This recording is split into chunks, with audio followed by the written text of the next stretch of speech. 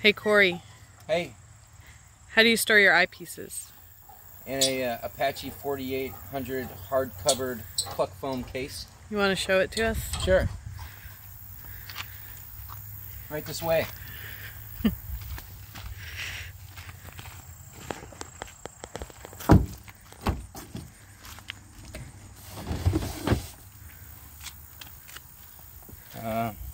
Maybe on the hood, on the back. Right here would be good.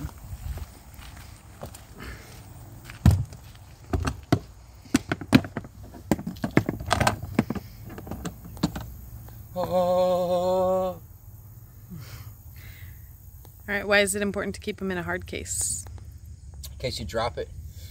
And also, you know, before I had these step stools, I would actually stand on my eyepiece case. Probably not recommended, but gives me that little extra boost, you know.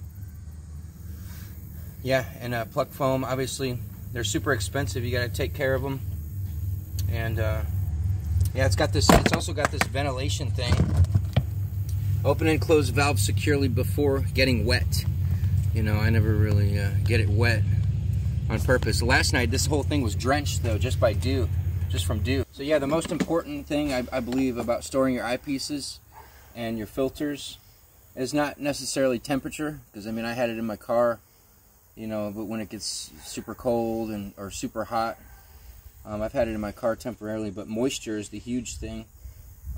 For example, last night everything was super dewy, and what I always do is whenever I pack them up and take them home, well first I take, obviously all the caps are still off from observing, you know, and like last night I had them all the caps off and kind of propped up like this,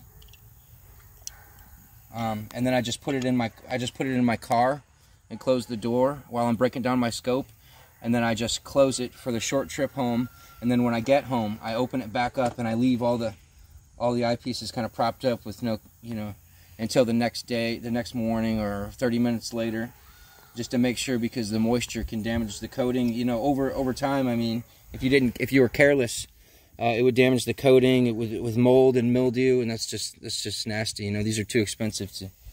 So you know, same thing with my scope too. Just, you know, let it acclimate. Not only when you start observing, but whenever you're done observing. You know, make sure to have the caps off and let it get back to the temperature that you store it in. So one other thing I do to take care of my eyepieces is I bought this cheap Savoni Eyepiece Warmer. I don't even know if it was made for eyepieces, but I mean I've tried to use it before. This is it right here, dew heater strip. Yeah, maybe it is, you know. And so this just heats up really nice. And you know, it can strap around, you know, 1.25 or 2-inch eyepieces, and yeah, it comes with this USB thing, and I'll plug this in to my my Dynamo Pro here, and you kind of it comes with a high, middle, or low volume. I always have it on high, and it heats up really good.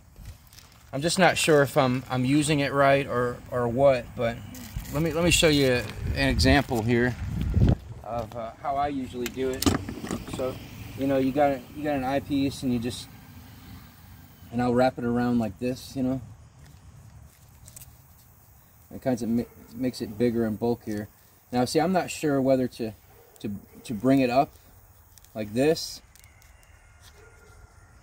you know, but it kind of, I don't know, I still haven't really figured it out 100%, but it definitely heats up. And I mean, I'm new to eyepiece warmers. I mean, it's not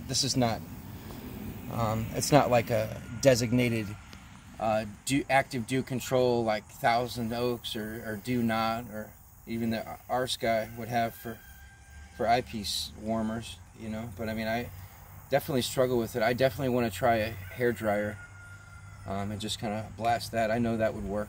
You know, I've heard it would work, and it makes sense. But I mean, this thing it doesn't really give me the results that I need, you know, because I mean the bottoms of it will dew up, and even this doesn't really prevent it, because in Virginia here we get some really humid nights where humidity is like 100% or 90%, you know. So I'm still kind of working through it, but this is what I got. It was super cheap. It was 20 bucks off Amazon, so I figured I'd give it a try.